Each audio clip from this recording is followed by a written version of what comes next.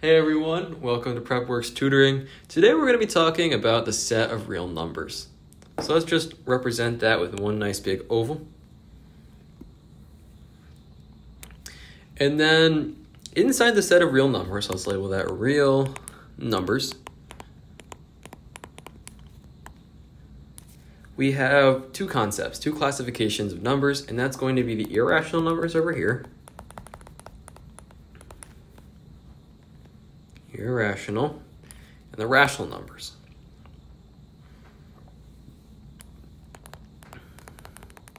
And we're going to start by splitting down the rational numbers into several more groups, several more classifications. So inside the rational numbers, we have integers. And we'll get into what all this means in just a second. So we have integers. Inside integers, we have whole numbers.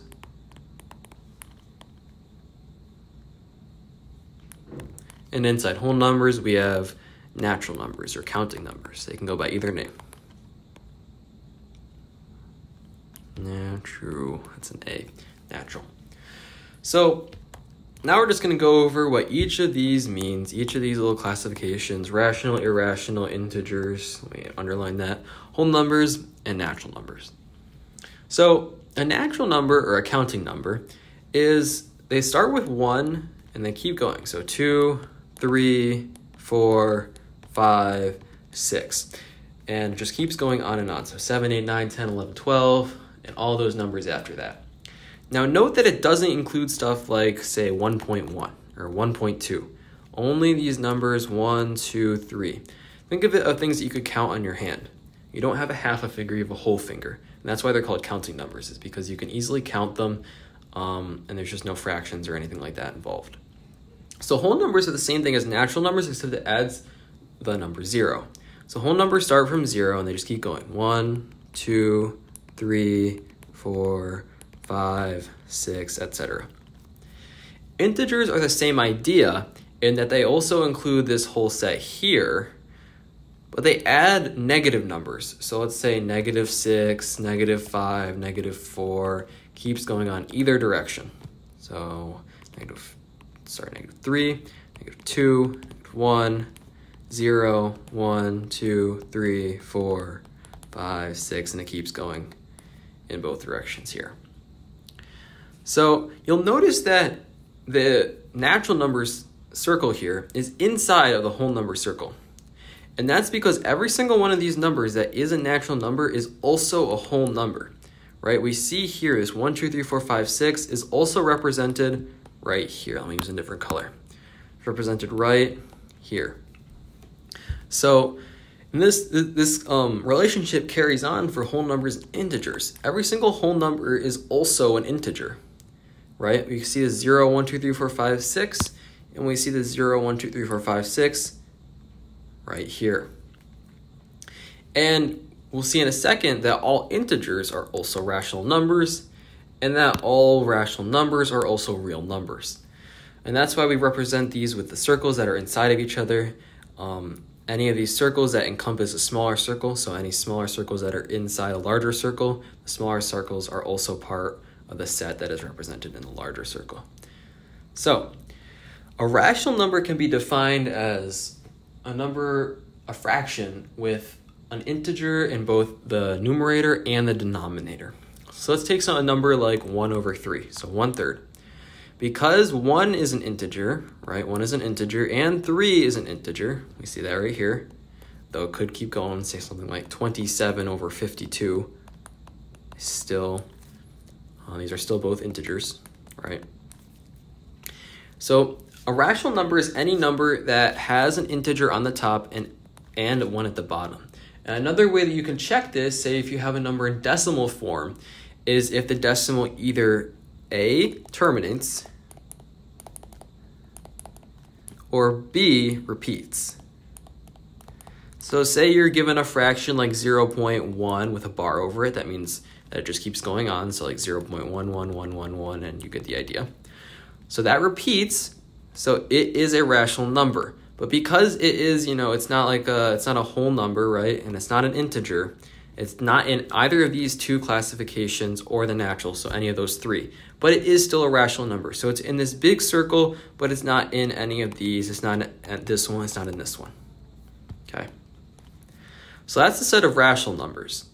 Now, if a rational number is something that is a number that has, or a fraction that has an integer in the top and an integer on the bottom, an irrational number is one that does not meet these qualifications. It doesn't meet these criteria.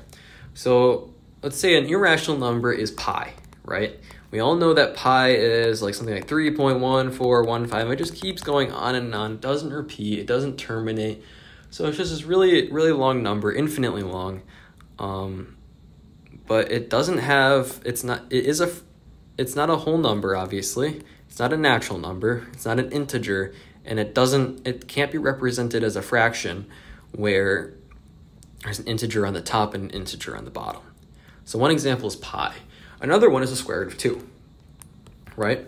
Because if you've ever put square root of 2 in a calculator, you'll notice it's just this really long string of numbers, and that's because there are no two integers, whole numbers, or natural numbers that when multiplied become 2. So square root of 2 is another option because it can't be written with an integer in the top in the numerator and an integer in the denominator. And another fact about irrational numbers, if it's a decimal, so again, these two criteria is here. If it does not terminate, if the decimal does not repeat, then it is an irrational number. Let's get some practice here. Say we have our nice big oval here. We've got the real numbers.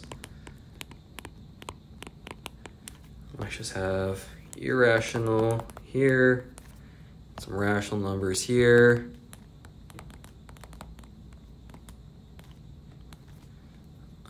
We have integers. And then we have whole numbers. And then we have natural numbers. Let's take a look at some examples here. Let's go square root of 7. 8 over 1. 6. Negative 5. 3 halves. 40. 40. And let's go square root of 2 over 3. Let's start with square root of 7. If you ask yourself, can square root of 7 be written as a fraction with an integer in the bottom and the integer on the top?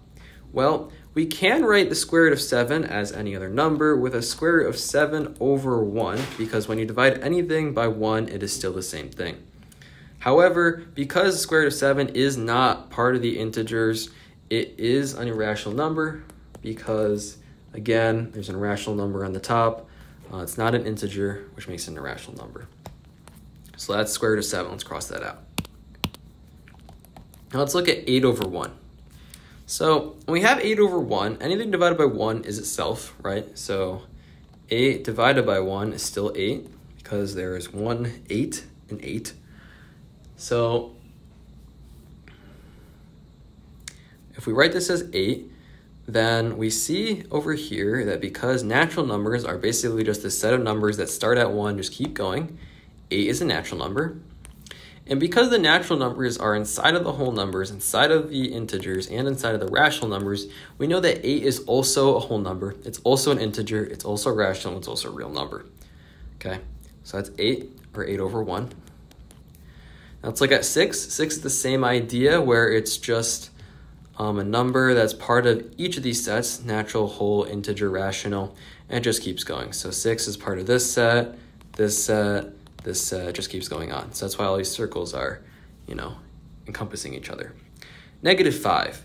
So we know from here that the natural numbers start at 1 and the whole numbers start at 0. This means that, can negative 5 be a natural or whole number? No.